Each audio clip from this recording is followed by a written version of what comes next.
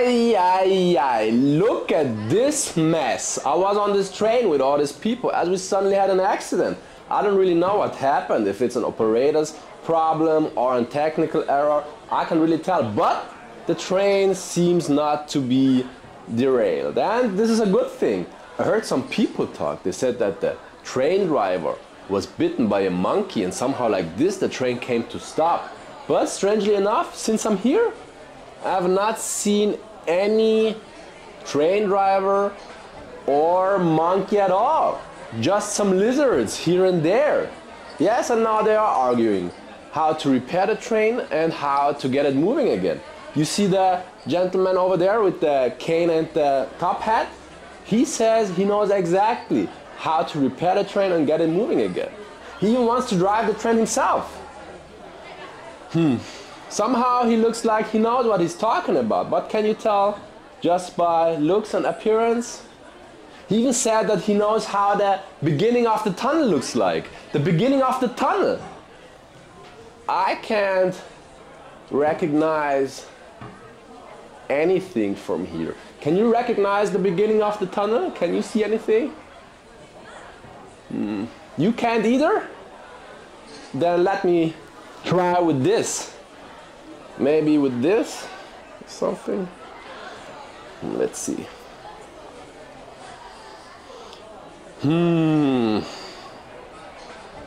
Nah, this is not working either.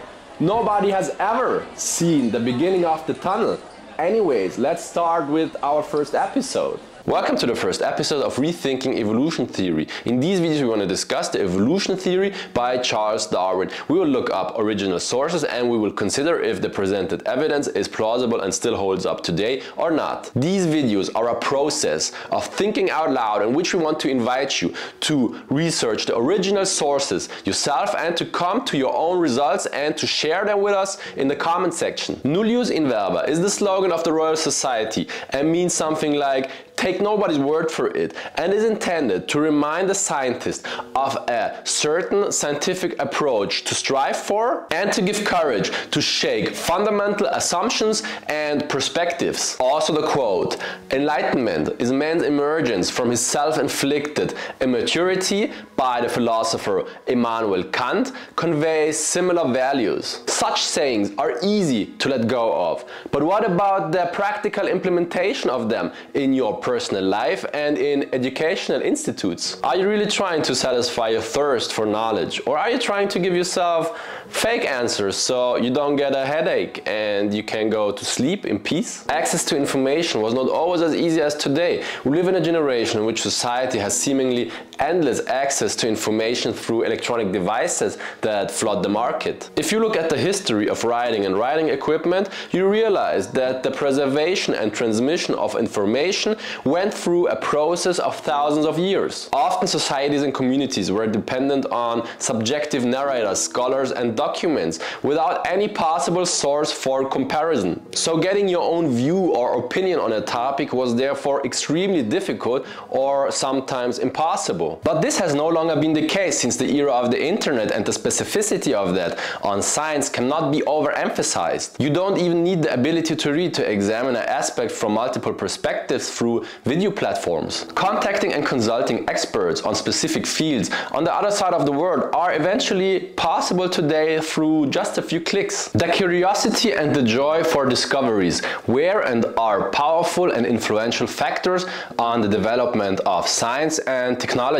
History has shown that not ignorance is the biggest obstacle for gaining knowledge, but more the illusion of knowledge. Because the healthy development of gaining knowledge is paralyzed by false and generally accepted views. These videos aim to create a greater awareness for unreasonable methods, assumptions and results in schools and universities, and to motivate the students and teachers to question and test ideas that are taken for granted. What is knowledge? What is science? How can you acquire knowledge. Are all informations in an educational script also scientifically proven? The field of philosophy that deals with these questions is called epistemology and must be faced if one is striving for truth. Many philosophers from various cultures have dealt with these questions. One of the most striking achievements in the history of science are the cognitive concepts of Lord Francis Bacon, who is considered the founder of the scientific method and therefore paved the way for the scientific revolution and modern science. This way of thinking has produced very fruitful results with pragmatic applications in engineering, chemistry and medicine. Francis Bacon's main work is called Novum Organum Scientiarum, which means new tool of sciences. And already the title promises some kind of practical application. Lord Bacon begins by addressing the problem of the illusion of knowledge. They who have presumed to dogmatize on nature as on some well-investigated subject, either from self-conceit or arrogance, and in a professional style, have inflicted the greatest injury on philosophy and learning, for they have tended to stifle and interrupt inquiry exactly in the proportion as they have prevailed in bringing others to their opinion, and their own activity has not counterbalanced the mischief they have occasioned by corrupting and destroying that of others. In this quote, Bacon writes about a certain conceit and arrogance that existed among the natural scientists, which led them to dogmatize scientific topics and consider nature as well studied. Assumptions that emerged from Greek antiquity were considered inviolable truths. In this context, Bacon sees Aristotle in particular as a leading figure. The viewer might think that such an attitude can no longer dominate scientific institutions since the era of enlightenment. We live in an enlightened society, or do we not? If you think about the current naming of this era, enlightenment, which was full of discoveries and inventions, it conveys that humanity was living in darkness and now lives in a status of light. The German word for the era Enlightenment is Aufklärung and means something like clarification and conveys a similar image, namely that the sight of humanity was blurred or clouded and now there is a clear view. Both of these scenarios convey a unique event that was accomplished by previous generations, of which current generations are benefiting from. The antithesis, dark and light, blur and clear, show that we are now in the status of knowledge and reflect the same conceit and arrogance Bacon writes about. Analogous to the assumptions of the natural philosophers of ancient Greece, today existing dogmas will be discussed in the following videos. Voltaire considered Bacon the father of experimental philosophy. Why this is the case becomes clear when you read Bacon's work Novum Organum Scientiarum, which emphasizes the indispensable importance of the verifiability of claims. It is possible to make a wide variety of claims and declare them for true without presenting any evidence, but would that be considered science? You can take, for example, an iron ingot and claim that this iron ingot was made out of gold an unthinkable long time ago, and that the atomic components of the gold transformed into iron through an unthinkable long time span. However, such a statement cannot be tested because an unthinkable long time is beyond the temporal range of every human being, because of the limited lifetime every human has, and nobody can travel into the past. Because such statements are untestable, they become also unfalsifiable, and thus opens a scope for arbitrary claims, claims that nobody can prove and nobody can disprove. A person who strives for knowledge has to be aware of this limitation in time, otherwise you run the risk to accept assumptions that are not built on any scientific foundation. Apart from the limitation in time, which we'll discuss in the course of these videos, there is also a certain local limitation, which lead to places about which very little or no scientific information can be made. Examples of this include the innermost core of the Earth, because there are no machines that can reach there, and places that are unthinkable far away from our planet. Bacon writes that true statements and axioms can be derived from experiments. So if claims are made about which no experiments can be carried out because of time limitation or local limitation, these claims do not correspond to the scientific method of Francis Bacon. Bacon therefore emphasizes that the prerequisite for gaining scientific knowledge are experiments that can be validated or falsified. For example, Newton's laws of motion can be proven anytime in various laboratories. They are very pragmatic and are used every day in technical designs. They can predict how mechanical systems will behave with given initial conditions.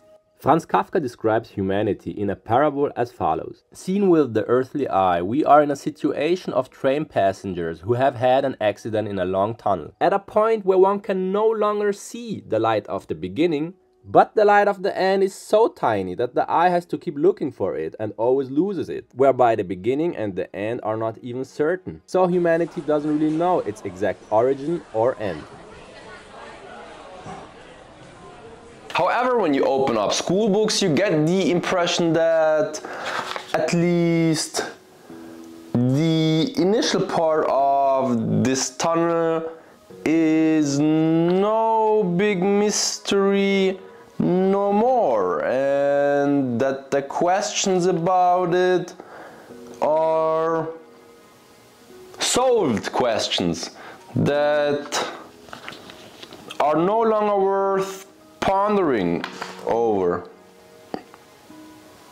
But from a chronological point of view, these questions are beyond human reach. Or are there any contemporary witnesses that witnessed the origin of the earth or of life? It is also not possible to replicate geological or biological origins in laboratories. Therefore, an essential stage in the process of acquiring knowledge, according to Bacon, is missing. And this leads to the birth of scientific myths. These are assumptions that are considered by the general society as scientifically proven, although they don't meet the criteria for the scientific method. At this point, the viewers are asked always to question and to examine the epistemology of an alleged scientific achievement. I really recommend you to read Novum Organum Scientiarum yourself, because the works of Francis Bacon had and still have an immense influence on science. This will give you a broad understanding for epistemology and our future thought process. We are now at the end of our episode. In the next episodes, we will discuss